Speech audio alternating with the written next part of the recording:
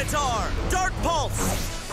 And so, this is gonna be a selfish video, that I will describe you how I'm listening to music. Then it will get more selfish, and I'll tell you what's my problem with Lollypop. And it will end up with selfishness beyond any imagination, blaming the whole GNOME design. And all those because I can't listen to music the way I want to.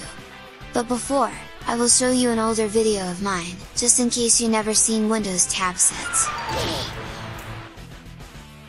The theory is very simple really. On Headerbars we can attach any app we want, as a tab. It is something we all are familiar with how web browsers work.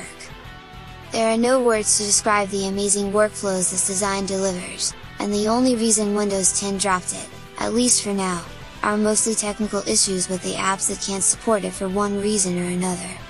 And I really wish to bring it back. Anyway, let's go back to me, and how I'm listening to music. So, the top app I'm using is YouTube, that plays music around 10 hours a day. And the way I'm using it is by having multiple playlists that I'm constantly switching between. For example, here I have the Baby Wogue mix, and that is YouTube auto-created playlist. Ha! On this tab I have anime openings, that probably is my favorite playlist. On another tab I have my death metal. And here I have my epic music, that is great for working. And basically I usually have more YouTube tabs opened, and I'm jumping from one playlist to another and back in milliseconds, without losing the previous. And I'm loving it! My second most popular way is Lollypop, with 2 to 3 hours a day.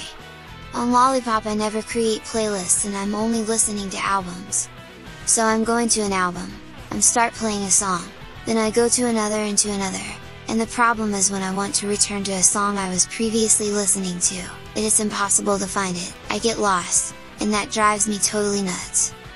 So what I would wanted, is to have Lollypop tab sets, which is completely different than having several instances open, and also, those tabs should be uniform by desktop specifications for every app, rather custom made for each app individually. And so I'm asking you, what's good GNOME design for, if we can't even listen to the music? And I'm telling you, one strong reason we prefer to use web apps instead of desktop one, is the black magic of tab sets. Imagine we have a designing app, and we can open and work on another instance at the same time, with a tab set, and easily switch between. Gravit though includes workspaces, but that wouldn't be necessary in a perfect design world. And then there is the other thing, we talking on GNOME Design Chat app, so we can attach it to the design app, and so we can create a robust work and talk workflow. Is anyone actually using Fractal or any such app on desktop? Don't get me wrong, Fractal is a well-made app, but it is stupidly counterproductive to open a chat app on a separated window, when you can already attach it to a web browser tab together with other things. This kind of design workflow only makes sense on phones, and certainly not in desktop. Not even close. GNOME obviously can't force a tab sets design concept to third-party apps, but they could at least support it on their native apps. So we open Files app, and assume we need to work on our files with a terminal. Right now we can do something like this, but that terminal is extremely weak, and often not very convenient to open inside the same view with files. What we really need, and second to open another tab, and also imagine this tab was on the top.